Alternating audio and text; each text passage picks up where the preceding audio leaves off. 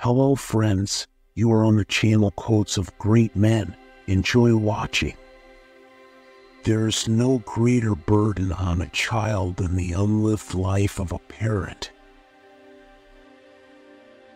It is as if the eyes of the background do the seeing in an impersonal act of perception. The collective unconscious contains the whole spiritual heritage of mankind's evolution born anew in the brain structure. Unlived life is a destructive, irresistible force that works softly but inexorably. If you marry the order to the chaos, you produce the divine child, the supreme meaning beyond meaning and meaninglessness.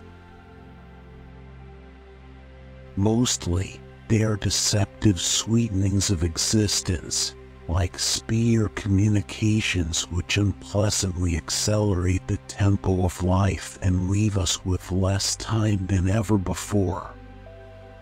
Omnis destinatio ex parte diaboli est, all haste is of the devil, as the old masters used to say.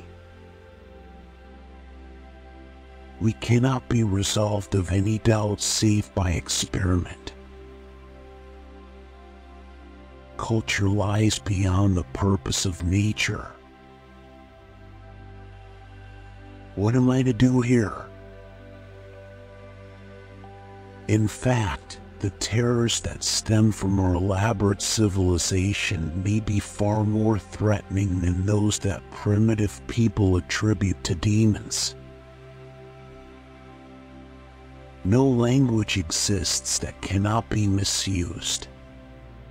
It is hard to realize how badly we are fooled by the abuse of ideas. It even seems as if the unconscious had a way of strangling the physician in the coils of his own theory.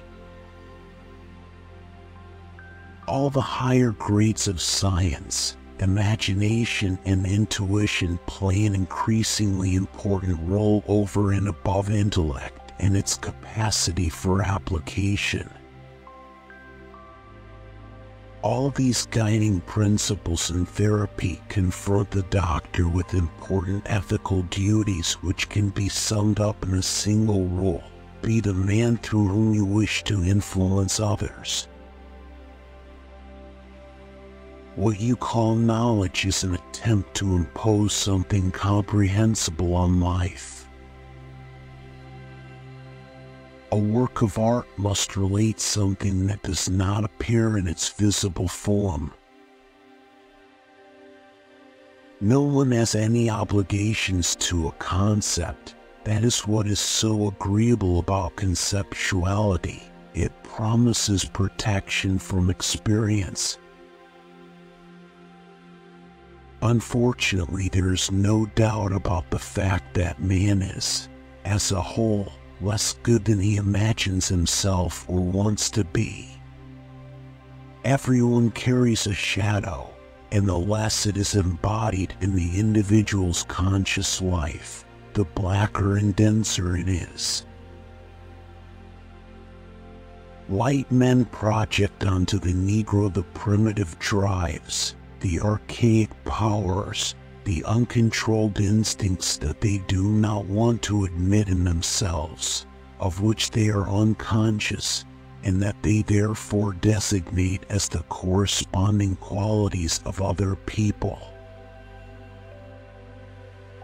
Historically, it is chiefly in times of physical, political, economic, and spiritual distress that men's eyes turn with anxious hope to the future, and when anticipations, utopias, and apocalyptic visions multiply. We don't so much solve our problems as we outgrow them. Such a revolution of one's world, and of the world in general, through its shadows ahead. Go not outside.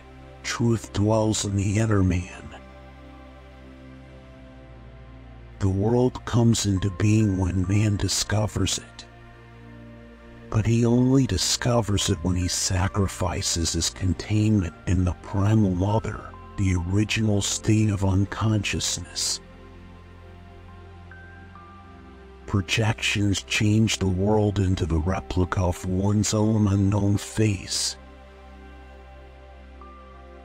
We are still a long way from understanding what it signifies that nothing has any existence unless some small and so transitory consciousness has become aware of it.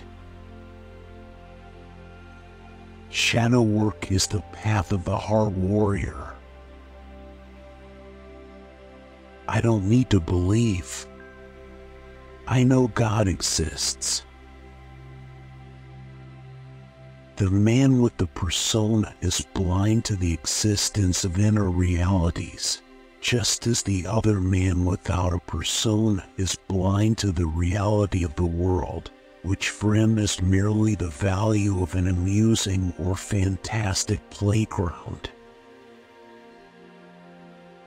A man may be convinced in all good faith that he has no religious ideas, but no one can fall so far away from humanity that he no longer has any dominating representation collective. The psychological effect of the statistical world picture, it displaces the individual in favor of anonymous units that pile up into mass formations. He would have lived countless times over the life of the individual, of the family, tribe, and people, and he would possess the living sense of the rhythm of growth, flowering, and decay. There are so many indications that one does not know what one sees. Is it the trees or is it the woods?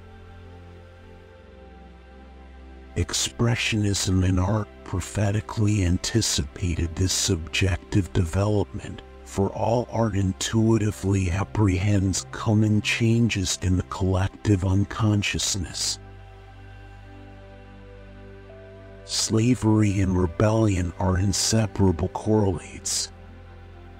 Hence, rivalry for power and exaggerated distrust pervade the entire organism from top to bottom. Those who look outside dream, those who look inside awaken. Archetypal images decide the fate of man.